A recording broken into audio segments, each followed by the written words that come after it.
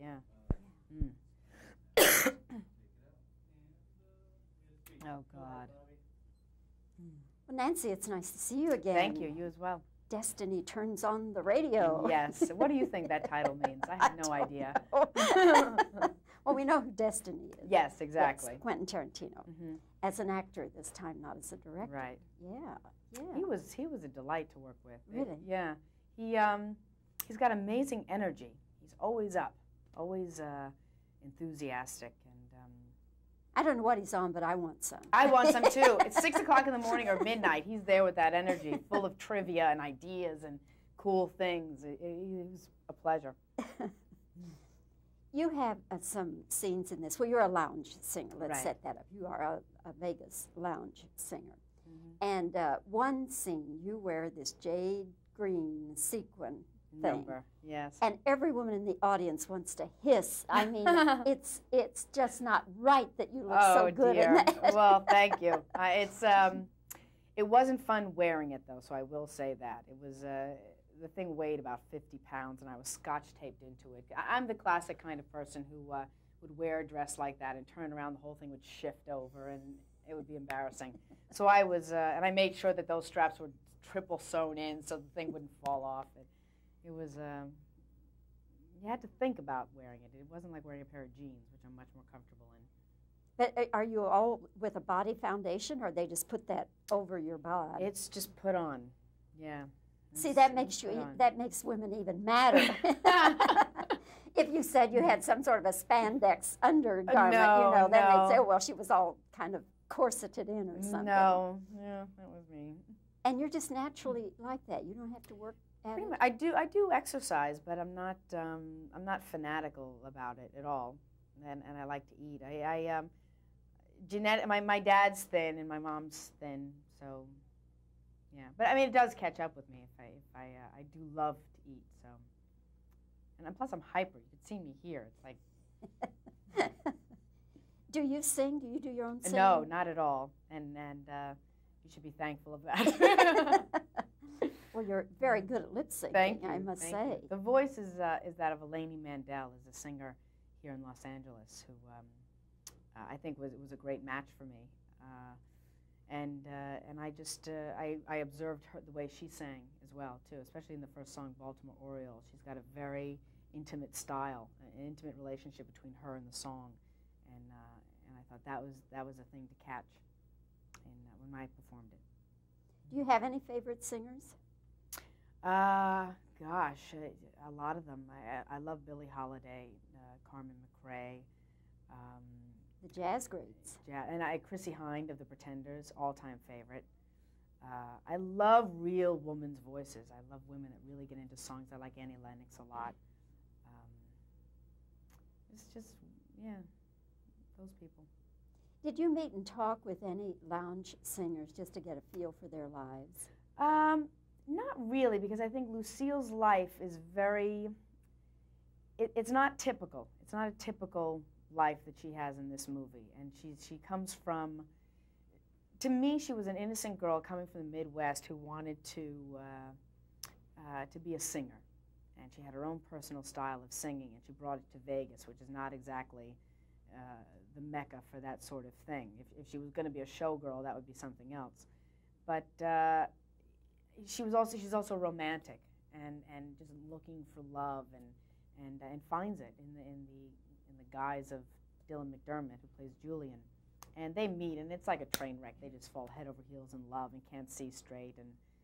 And I basically put together her life, because it's a very personal thing and very particular to her as a character.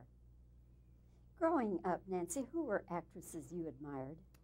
Well, all the old greats I loved. I mean, Ingrid Bergman and Rita Hayworth and Barbara Stanwyck. Vivian Leigh, of course, a great favorite.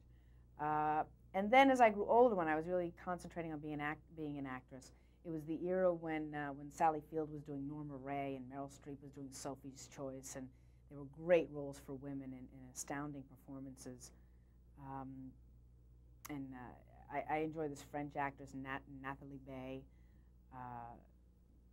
a lot of different actresses. It's a lot, too, with the performance as well. I mean, Jessica Lange was extraordinary to me in Blue Sky.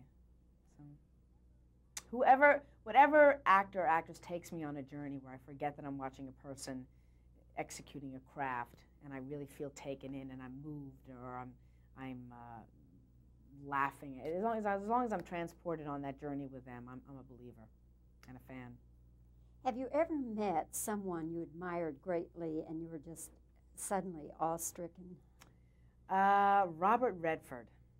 Really? I think. Yes, I was at Sundance one summer, and he was a person who I met and just I was spellbound by. I just thought he was really bright and had an aura about him that was awesome.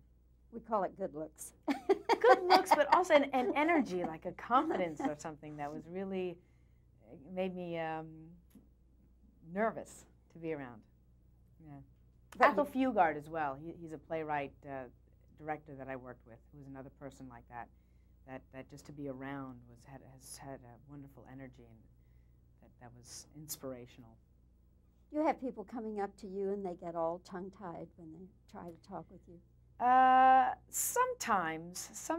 A lot of times, sometimes people come up to me and they'll spot me and they'll come up to me and they'll say, "You look really familiar. Where do I know you from?" And I'll say, well, I'm an actress. Maybe you've seen me in something. I don't know. And they'll say, No.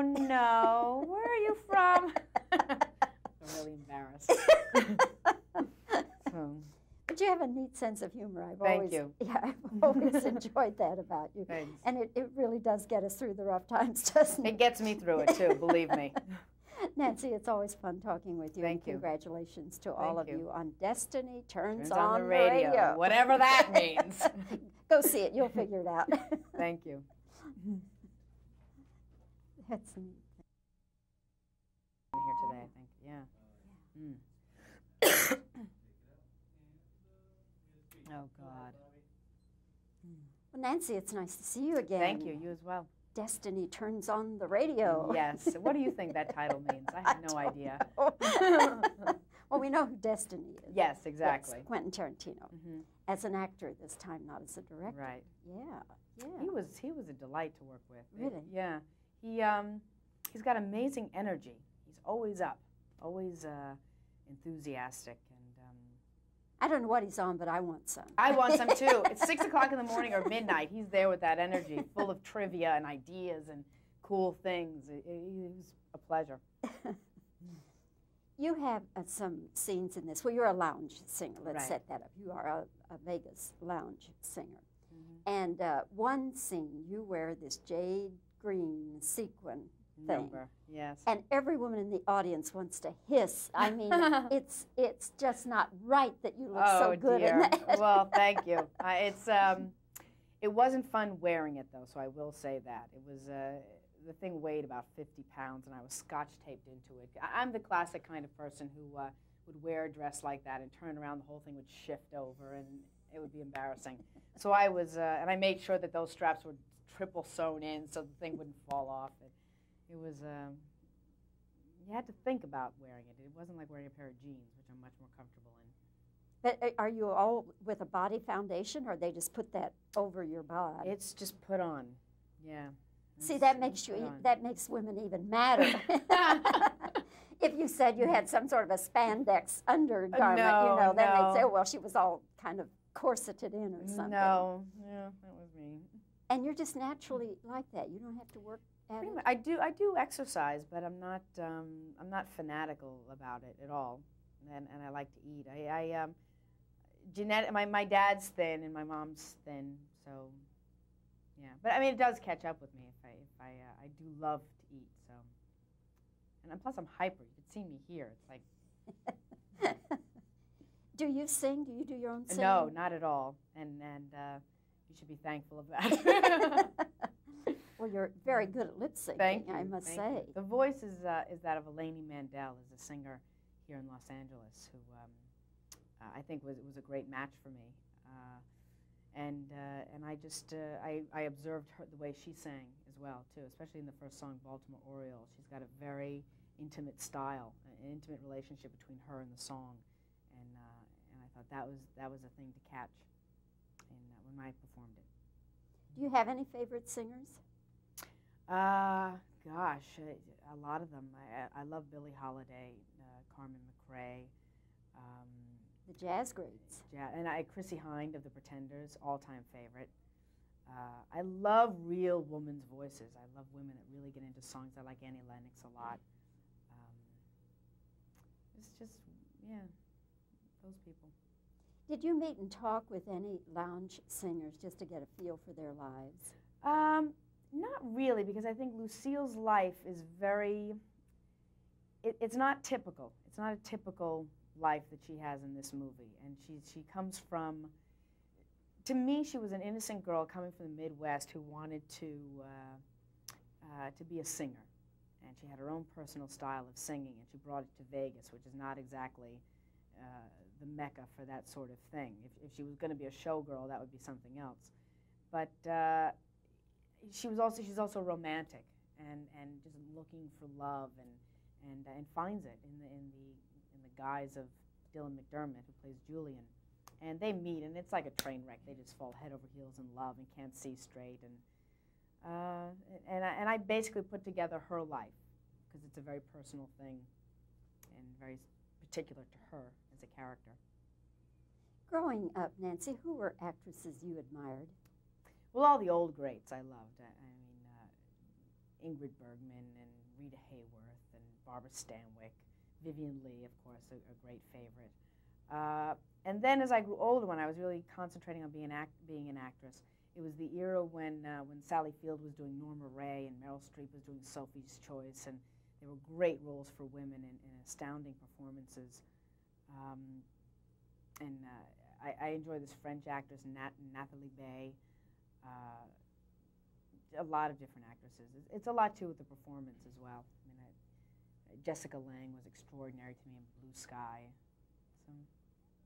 So, whatever actor or actress takes me on a journey where I forget that I'm watching a person executing a craft, and I really feel taken in, and I'm moved, or I'm laughing. As long as I'm transported on that journey with them, I'm a believer and a fan. Have you ever met someone you admired greatly and you were just suddenly awe-stricken? Robert Redford. Really? I think. Yes, I was at Sundance one summer, and he was a person who I met and just I was spellbound by. I just thought he was really bright and had an aura about him that was awesome.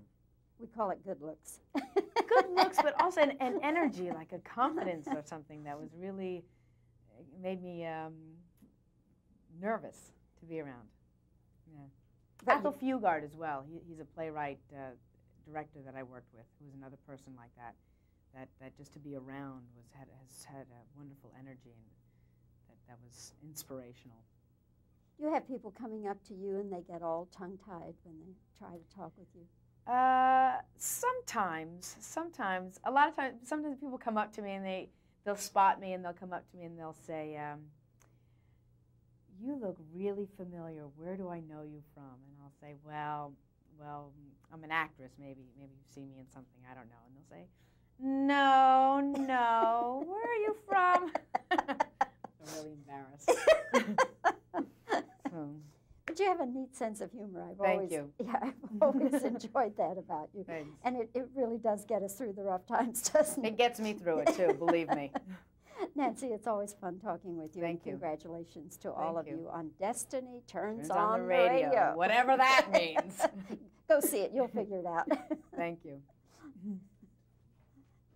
That's neat.